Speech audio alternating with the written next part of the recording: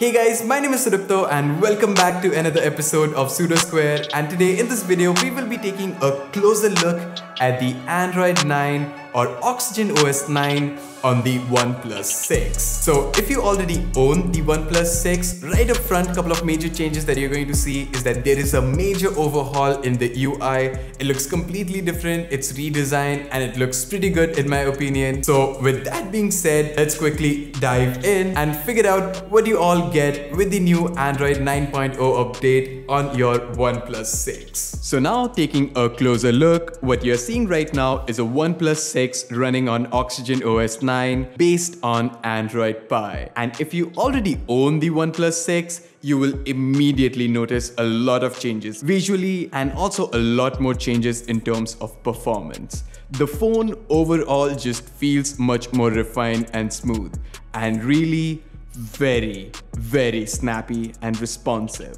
Now, I've always been advocating for iOS being the strongest contender in terms of Android versus iOS, but with this, it seems like Android is finally bridging the gap and catching up with iOS in terms of performance, and is definitely getting to the point of optimization where it feels a lot more responsive to every single action. So first of all, let's begin with the visual changes. Right up front, if you just start by dropping down the notification tray, you will see these new rounded icons, which looks a lot more elegant visually and also has this minimal-esque design which flows along the entire theme. From the phone dialer to the settings tab, everything looks very clean, refreshed, and well-rounded. There's a new volume control layout, much like what you will find in the Google Pixel 2, a new settings layout, less cluttered and more organized, and even there is a new Android Pie gesture navigation system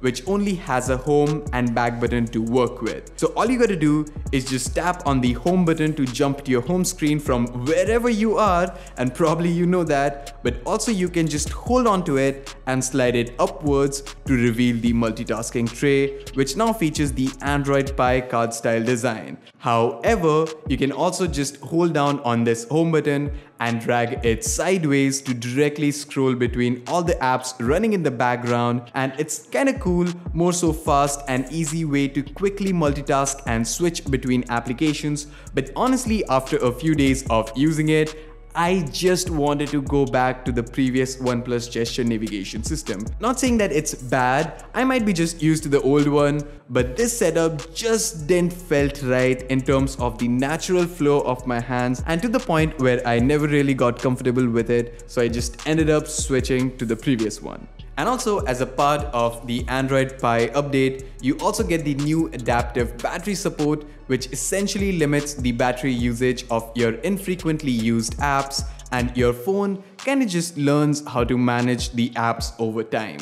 And honestly, it's just too early for me to actually comment on this, so I will just reserve my judgments on this for now, and I will keep you guys posted on my Instagram, the links to which you can find in the description. And of course, if you haven't checked out my Instagram yet, then you guys are missing out on a lot of stuff. I post a lot of behind the scenes over there, so it is going to be the first link in the description. Do make sure to go ahead and check out my Instagram. It's @HeySudo. You can just figure me out over there, and I promise you it'll be worth a while. Now back to the Oxygen OS 9. So there is a new gaming mode which allows you to block third-party calls while you are gaming. Now what does that mean, and why would you even want to block some calls?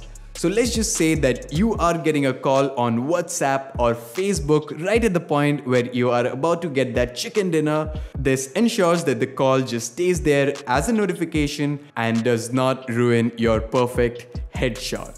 There is also a new added quick pay option which allows you to long press on the fingerprint scanner to quickly bring up your mobile wallet of choice, and I actually quite like the fact that it gives you the option to choose, unlike Apple or Samsung. Currently I'm only using Paytm, so that's what you see over here. And also there is a new lockdown feature in your lock screen, and you can access it by holding down to the power button. So when you turn it on, it basically disables all of your biometrics or any smart device logins that you might be using to bypass the security screen, and it just essentially limits it down to the password or PIN in whatever you have enabled on your phone. So guys, that was it for this video. I really hope that you guys enjoyed. If you did, do make sure to give this video a huge thumbs up. It really means a lot to me and also motivates me to make more such videos. And also, do let me know your favorite feature of the Android 9.0 Pie in the comment section down below.